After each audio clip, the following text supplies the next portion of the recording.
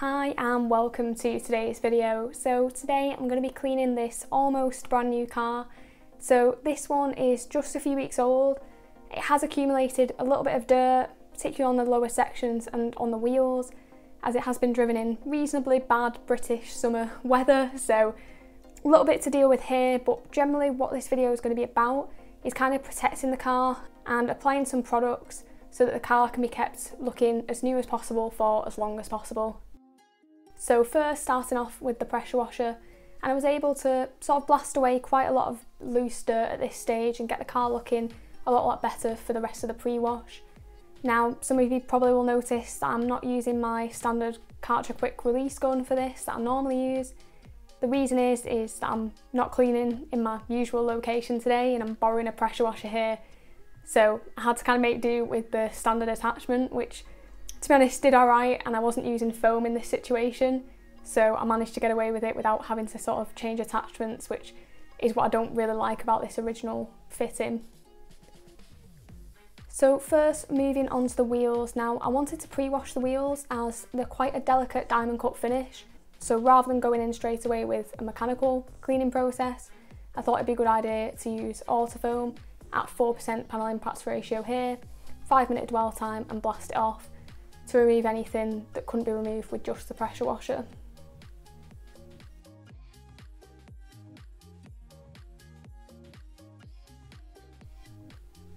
Following this, I wanted to clean the arches and the tyres next, as those were probably the dirtiest part of the car. So I sprayed in some Green Star at 10% concentration, and I sprayed that on the arches and on the tyres themselves. Now the arches were a little bit of a challenge here. Some of them were carpet and others were plastic. Now carpet wheel arches aren't my favourite to work on here. However, I did manage to get them up to a good standard, and being a new car they weren't in too bad of a state.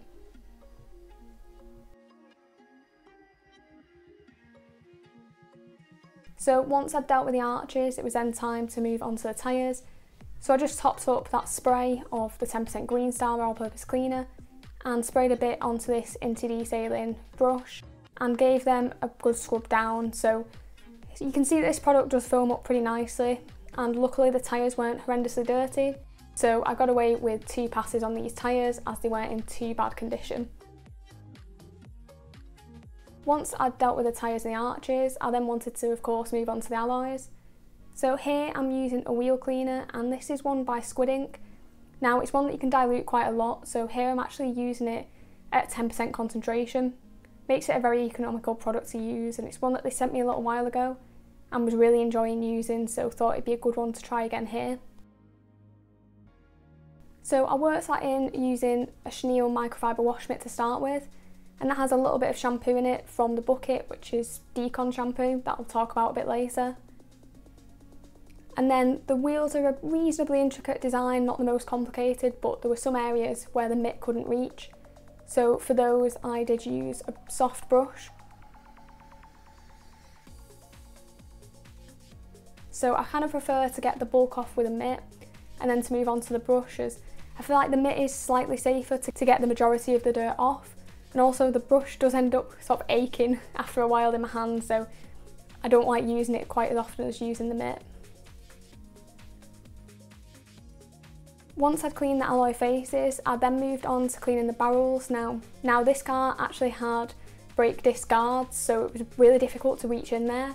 So I had to use the quite narrow brush from SGCB UK, which is a microfiber one, so it's quite safe, but does take a little bit more time just due to the size of it.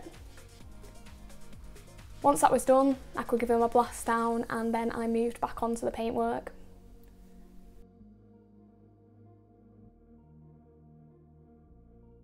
So to start with the pre-wash on the paintwork, I used that mix of auto foam again. Now this is a 4% panel impact ratio, so it is just essentially 4% in this IK sprayer. So I've really been quite enjoying giving this IK sprayer a go, and I find it really enjoyable. It's quite therapeutic to apply, it's quite satisfying, and it's miles easier than using a trigger spray. So I went over the entire car using this product, then left it to dwell for around 4 to 5 minutes before power washing it away to remove as much of that traffic film as possible.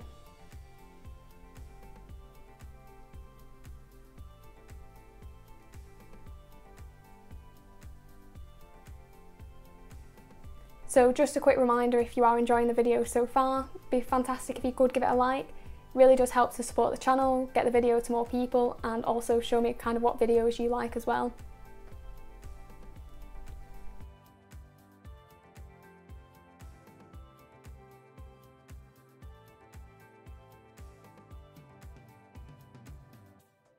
So after power washing the car down and doing that pre-wash stage, I of course moved on to the contact wash. So for this I'm using Garage Therapy Decon shampoo just to kind of reset the paintwork. There wasn't any protection on there, but it would give it as deep a clean as possible before applying protection. So I went for around 30ml of product in around a 20 litre bucket, as I find that this is an economical ratio, but also one that provides really good slickness and cleaning ability as well. So I went over the car top to bottom before then using a brush on some of the more intricate areas. And you can see here really how well this product actually foams up. It has really good stability as well, so it's not one where you have to keep sort of spraying your pressure washer in the bucket to revive the suds. It just lasts throughout the entire wash, so it's a really great product to use and one that I use quite often.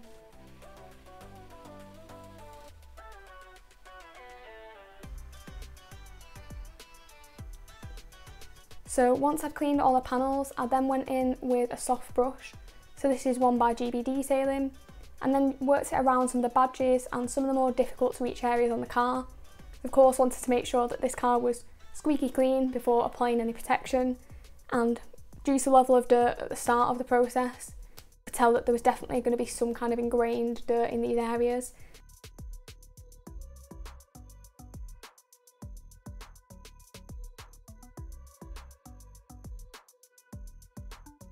Now I also wanted to apply some glass protection to this car, so I prepped this first by using a clay bar. So this is Built Hamber's soft clay, and I just used that Garage Therapy Decon shampoo as a lubricant for that.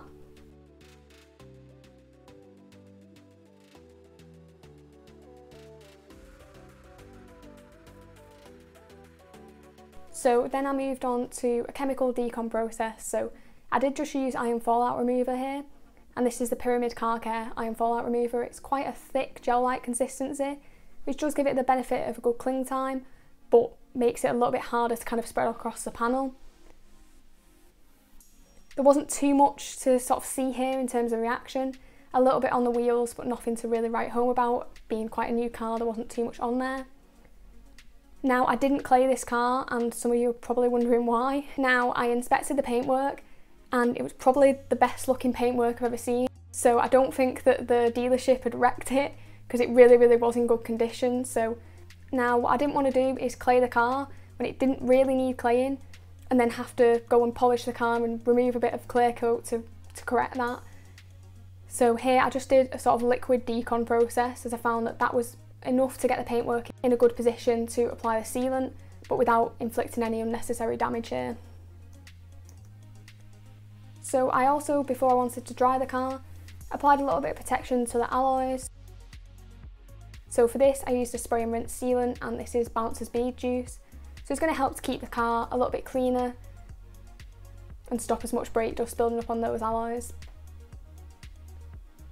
Now, to make sure that there wasn't any residue left from that fallout remover, I then just went over the car quickly with the Decon shampoo and gave it a rinse down before moving on to the drying stage. So to dry the car, I used this twisted loop drying towel, and you can see here I'm kind of patting the car dry. So I primed it on the windows, so it's a little bit damp, but then I pat it dry just because I find that swiping it might be a little bit less safe, and patting it is sort of the safest way in my opinion to dry the vehicle. So next, moving on to the way that I prepped the glass. So here I use Tack Systems Water Spot Remover. Now I'm a big fan of this one because it essentially kind of, for me at least, removes the need for polishing. Now of course, polishing the glass before applying a sealant or coating is sort of the correct method in a way to use, but I find that I get just as good results from using this, particularly when the car isn't horrendously dirty or particularly old as well. So I sprayed that on and worked it over before then using a panel wipe solution just to remove any residue that left behind, so that there was a good surface to apply that coating and sealant to.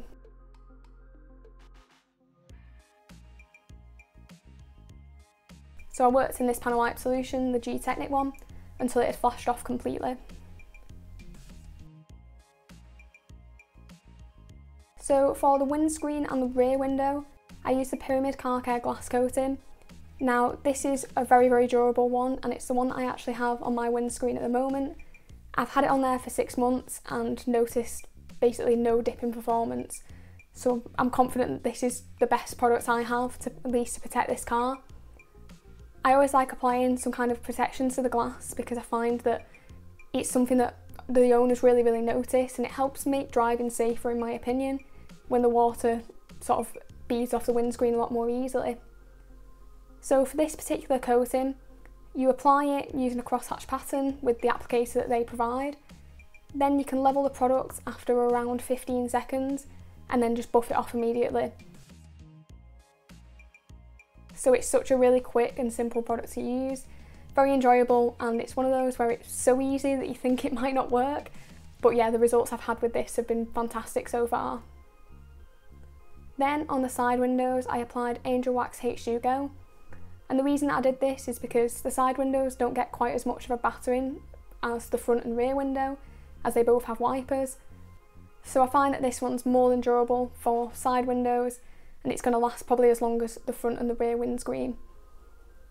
So I applied this just using an applicator pad, a microfiber one, and then around 10 minutes later that had hazed over completely, and I buffed it off using a microfiber towel. So I do have a video comparing different glass sealants, and I'll pop a link to that in the description because I think it's quite an interesting one if you're looking to purchase any glass protection in the near future. Once the glass had been sorted, it was time to move back onto the paintwork. So for this I used Garage Therapy 3 ceramic sealant. So I actually put a vote up on my Instagram story as to which protection products I should use, and this won pretty much overwhelmingly. So I of course went with a public vote and thought that this would be really, really good product to use as well. So for this one I used a Rag Company microfiber block applicator to apply the product. Then you wait around 60 seconds before levelling it using a microfiber towel, so a low pile one works best for this. And then I normally wait around 30 to 60 seconds longer before buffing the product off, again using a short pile microfiber towel, as I find that this is best in terms of removal of the product in comparison to your more plusher kind of towels. So when you apply this product you really do notice how slick it feels, and you can definitely tell when it's been removed because yeah, the paintwork feels really, really slick, and it also leaves a really, really great amount of gloss behind. What's kind of cool about this product is you can look at the car a few hours later and it actually looks even glossier than when you applied it. So the owner was absolutely ecstatic with how this car looked at the end of it, so I was really, really pleased with that. And this product, when you apply sort of 2 layers, which I did here, normally lasts around 6 months. So hopefully we'll get a good level of durability out of this.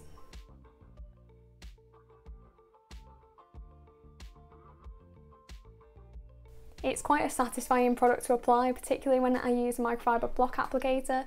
You can use a towel to apply this, that's perfectly fine. However, I find that the applicator is a little bit easier to get even coverage and just generally a little bit more fun to use, which sounds a little bit strange now I'm saying it. But yeah, it is an enjoyable process and really nice sealant to actually work with.